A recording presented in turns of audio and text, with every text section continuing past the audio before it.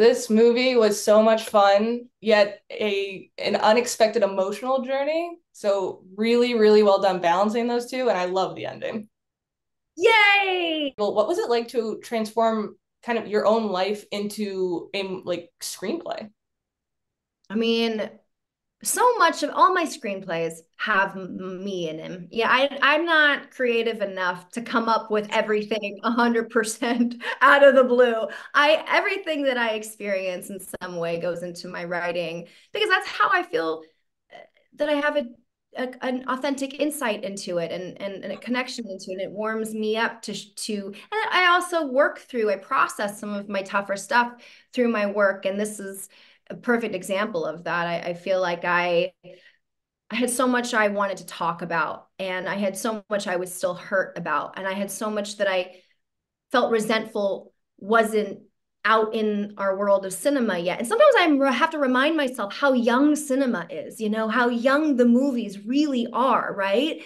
And I have this poster of where I live, which is Beechwood Canyon under the Hollywood sign when it's Hollywood land. And it feels like it could be 1,000 years ago, but it's not. It's like 100 years ago, right? So Yeah. sometimes I have to remind myself that, cinema isn't like lame. It's just that women have only really been empowered to make movies very recently. It's kind of happening right now. So I felt a lot of fire and determination to make a movie about egg freezing because it's so lonely and existential and harrowing.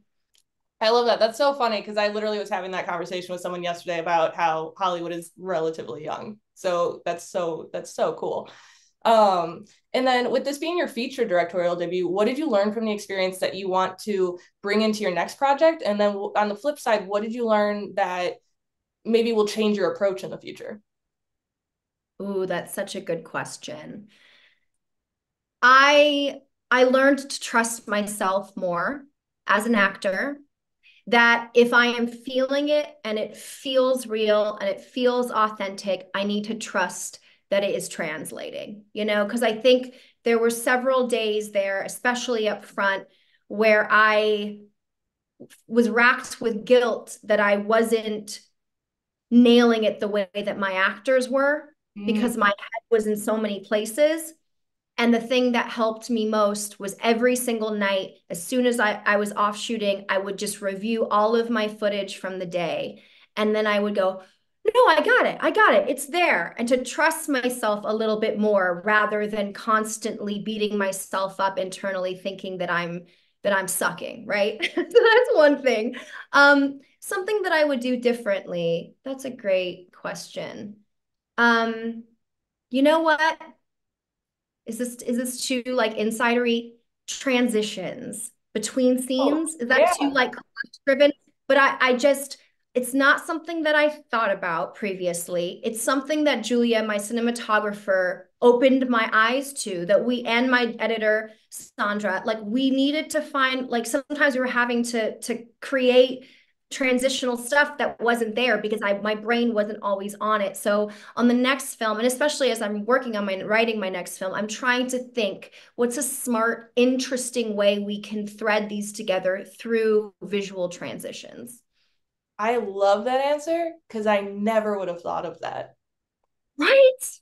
I didn't go to film school, and those are one of those things that I'm sure they teach you in film school. No, no, no, I did. They don't. You're good. Okay, that makes me feel a little bit better. One of the things that I've always found very, very interesting is kind of how horror and comedy are unexpectedly two sides of the same coin because both of them have the setup and then either punchline or scare. So one of the things I'm curious about is what you're going to take from your experience with Scrambled that you want to take into the I Know What You Did Last Summer sequel script that you're working on. Oh my God, I've never heard that, and that's brilliant. And I am just such a big horror fan. I grew up on horror films. Horror is really where my heart is. Um, I think what I learned from Scrambled big time is we got to be leaner, Leah. Leah, be leaner. Stop overwriting everything. We had to cut an hour out of my assembly. It was 2.5 hours long, and Lionsgate was like, we need it to be 1.5 hours long. So I'm just crying and kicking and screaming in Yeah. the editing bay, cutting all of my favorite, not my favorite, but some very beautifully done moments by my actors, some entire characters that just crying, right? And I think with Jen, my director on I Know What You Did Last Summer, it's scarier if you're seeing it in the eyes and we're trusting our actors. We don't need to, because I love dialogue. I'm like, oh, look at this witty Yeah. one-liner. It's going to be a meme. It's going to be, I'm like all obsessed with the pop culture aspects of it and the zeitgeisty way that we could spread it. But I have to remind myself that sometimes less is more.